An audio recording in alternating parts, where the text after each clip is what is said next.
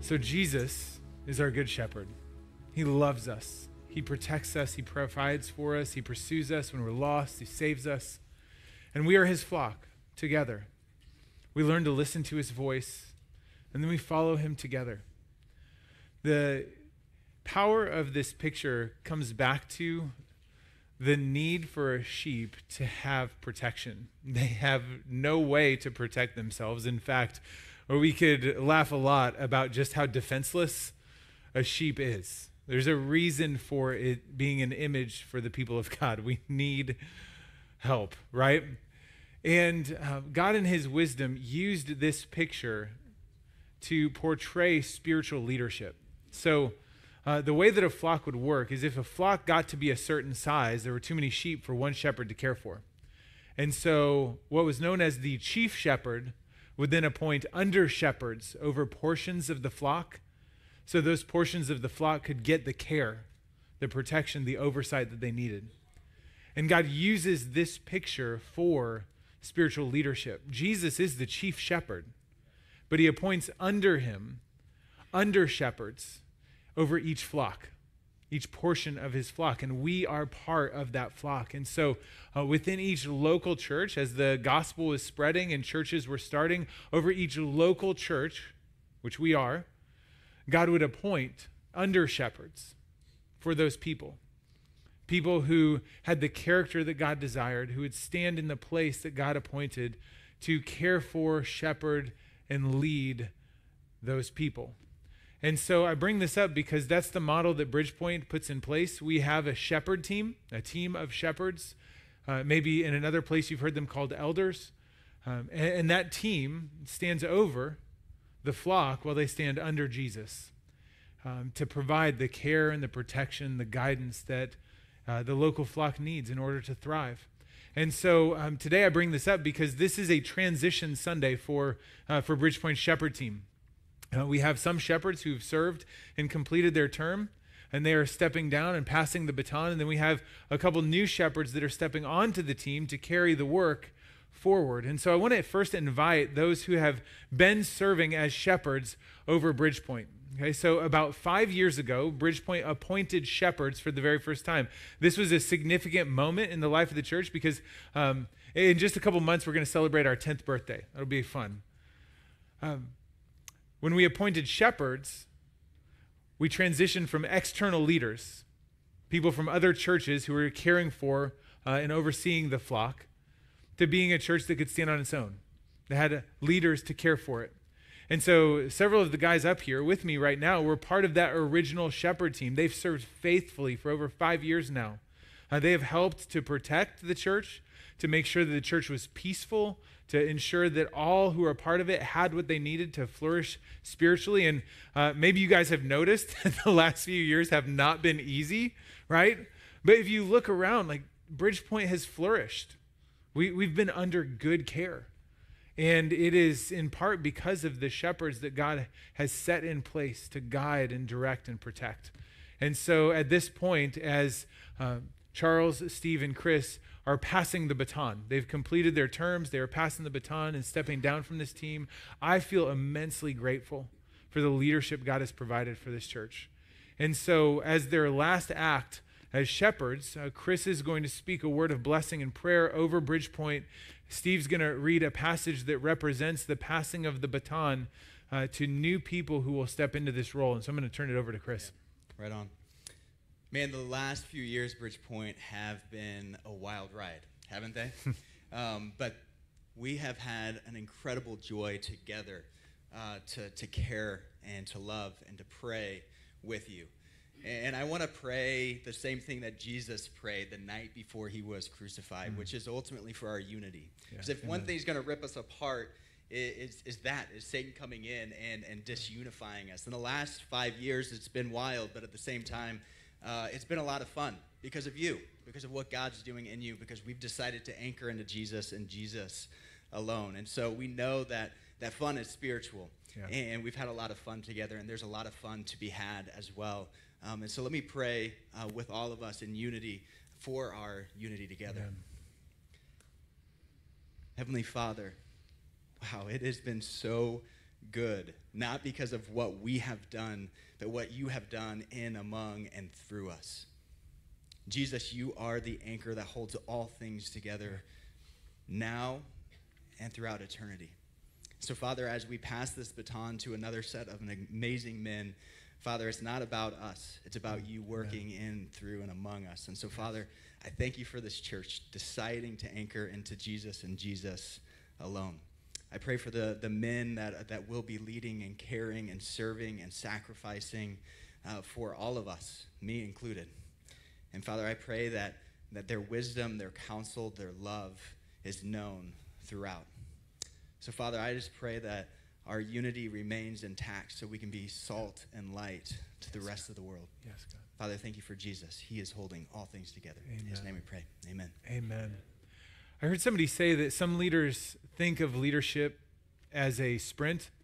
Good leaders think of leadership as a marathon, but great leaders think of leadership as a relay race. It's all about who we are passing the baton to next. And so for the last 6 months, this team has been really praying diligently, discerning, discussing who might be the right people to receive the baton on the other side of this passing. And so we have identified a couple men, Mark Medeiros and Dave Halligan, who will be coming up here in just a moment. As God was outlining this model for leadership, he did not give really specific details about what we would do, but he did give a great description of who we should be. And I've asked Steve to read this from Titus chapter 1, verses 6 through 9. From Titus, there's pretty tough guidelines here. An elder must be blameless, faithful to his wife, a man whose children believe and are not open to the charge of being wild and disobedient. Since an overseer manages God's household, he must be blameless, not overbearing, not quick-tempered, not given to drunkenness, not violent, not pursuing dishonest gain. Rather, he must be hospitable, one who loves what is good, who is self-controlled, upright, holy, and disciplined. He must hold firmly to the trustworthy message as it has been taught, so that he can encourage others by sound doctrine and refute those who oppose it. Amen. No one wants to have their character on full display, especially held to a standard that high, right? So it is a humbling thing to read the description of the character God desires for leaders in his church. It's kind of a terrifying thing. But what we've said is that we understand that no one is going to be perfect in their character, but we all want to be pursuing the kind of character that God desires from us. And what I can say is that the men on this stage have been men of noble character, and they have loved this church well. And so as we transition to begin welcoming new people onto the team, would you just join me in expressing gratitude for these men who have led well over the years? Amen. Love you guys. Thank you. You guys can go ahead.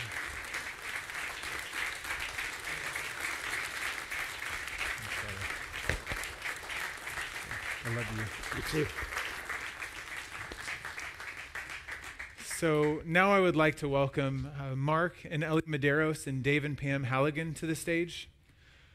As they make their way up, we have been praying for months that God would provide the people to lead moving forward, knowing that the passing of the baton was coming. And I love these people.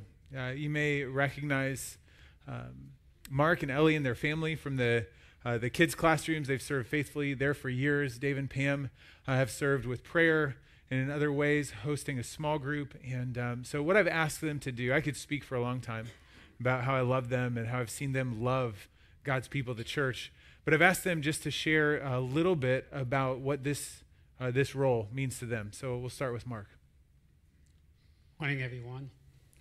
As Jared said, my name is Mark, and this is my beautiful wife, Ellie. And both of us have been Christians for over 27 years. When we were young Christians, like many of you are today, God truly blessed us as we were able to experience the incredible beauty of a church family. People who truly loved the Lord and loved one another. A church family who loved to gather together, to study the Word of God, to pray together for each other, and to be there for one another in the good times and the bad times of life. This incredible beauty of a church family is what we experience here today, to the praise of our Lord Jesus Christ. If something happened to Ellie and I, which we would never expected when we were young believers. The church family that we're going to got tainted. The beauty of the church got tainted. What happened was pride and divisiveness snuck into the church. And as that continued to increase, the love of God and the love for one another decreased. It happened very slowly, because that's how Satan works. But ultimately, many people got hurt. People left the church family. Some of those people have never come to another church family since then. And for them, that's over 20 years. It breaks my heart. It's a tragedy. And I share this with you because even in this tragedy, God's faithful. Amen. And we can learn from these tragedies. God revealed to me the importance of protecting the beauty of God's church's family. Amen. See, when we protect God's family, we glorify the Lord. We bless each other as family members. And we become a beacon of light to this dark world. It's so crucial.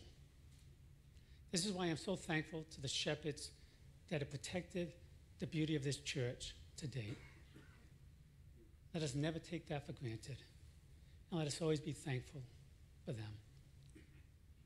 As Dave and I become shepherds today, we will partner with Mike and Jared to love this church family and to do our best to protect it, Amen. to protect the beauty of this family, because it's beautiful in the eyes of the Lord. But we can't do it alone. The beauty of this church requires all of us to do our portion. And how do we do our portion? By loving the Lord and loving one another. Amen. Thank you. Amen. Good morning, family. You'll forgive me if I refer to some notes. You see, you don't really choose to be an elder or a pastor or a shepherd. It is something that comes to you when you start to pursue God. He pursues you. So Pam and I are just responding to a love and a grace that is so amazing that we just have to follow it. It's a call, yes, but it's no different than the call that each one of you felt the day you realized that Jesus Christ was your Lord and Savior. As Keith said, we all hear it. Pam and I come to Bridgepoint from a small, very small church in Providence that we helped plant maybe 18 years ago. We knew everybody by name, and for somebody with my attention span, that's pretty amazing. It has to be small group, very small. So that's why this is a little bit intimidating. This is a very large, but very vibrant and wonderful group of believers in Jesus Christ. Our flock consisted largely of overcomers and addicts recovering. But what we learned there, what we learned from them, was that despite their failures, despite our failures, their faith was stronger than their failures. So, if we only seek God's face on behalf of you with you, for you, through you, then all else will be added. Thank you. Thanks. I pray that we will serve you. That's all we need to do, serve each other. Yeah. We'll try. Amen. With Amen. God's help.